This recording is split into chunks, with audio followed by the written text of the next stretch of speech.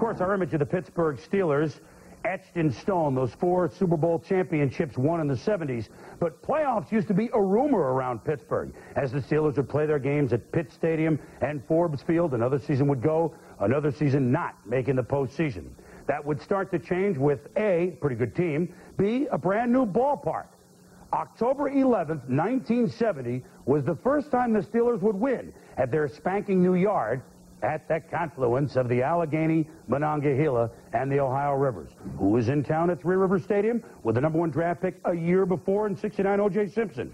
Terry Bradshaw was the #1 draft pick in 1970. A portent of things to come. The Steelers had lost 16 straight, dating back to 1969, and second-year coach Chuck Noll was still experimenting at quarterback. Bradshaw played the first and third periods.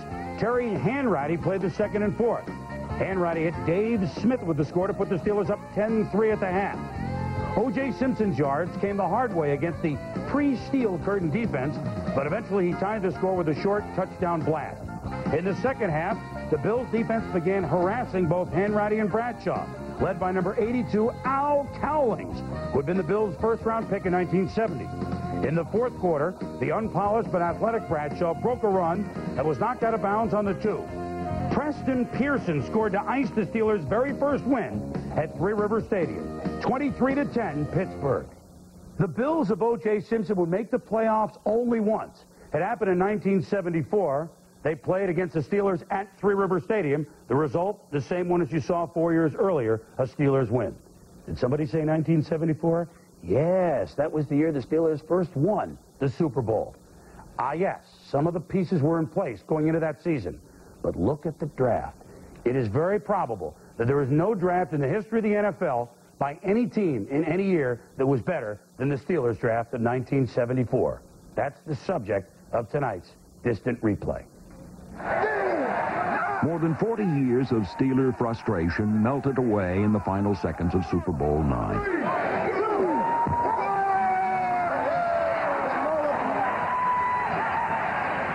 For years, they had laid the foundation for this moment.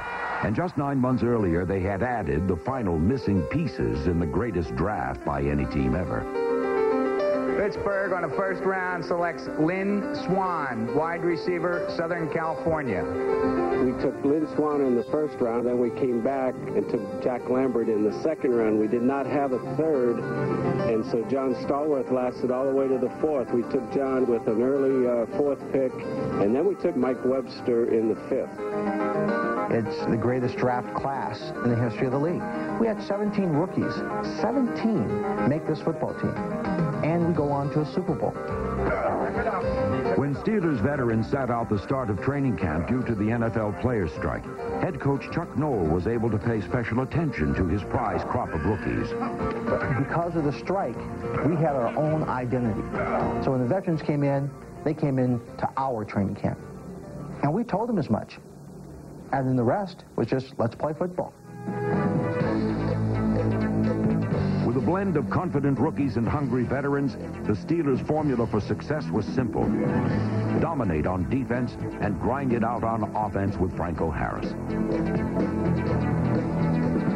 Their quarterback situation, however, was a bit more complicated.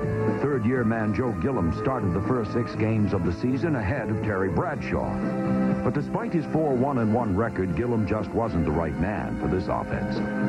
Eventually, they benched Gilliam and gave the ball back to Bradshaw because they couldn't get him to stop throwing the football. He wanted to throw the ball every play. Bradshaw's early season demotion came at a point in his young career when he still lacked confidence and struggled with his imperfections on the field. Well, I didn't mean to play bad. I didn't want to play bad. Are you kidding me? I wanted to play good. I wanted everybody to like me. That was one of my problems. I wanted to be everything to everybody. And, God, it was incredible what I allowed it to do to me. Damn near destroyed me. It really did. Get around, just slow down so I can hit you like a hook. Okay. And we got all kind of running room. Yeah. But Bradshaw's leadership eventually took hold. And in the playoffs, he guided the Steelers past the Bills and into the AFC Championship.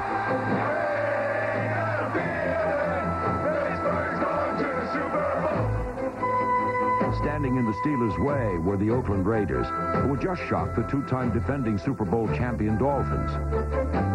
John Madden, at the time was the coach, said that the best two teams in the National Football League had played today, and this was the Super Bowl. Tuesday, when we met, Chuck said, I got news for you. Super Bowl hadn't been played yet, and the best team in the National Football League is sitting right in this room. Well, I tell you, to a man, we probably all jumped out of the seat. The words were important, but it was who it was coming from that was more important. When Chuck made the speech, the game was won. Wasn't played, need another 5-6 days. The game was won that day. Bottom line is they didn't have a team. The state of mind that our football team was in that day, we could have beaten them at 12 o'clock, 4 o'clock, and at 9 o'clock. Maybe in a real sense, they thought they had won the Super Bowl, but they weren't there. They had to go through Pittsburgh, and we rejected their visas. That was the game that put the Pittsburgh Steelers on their way.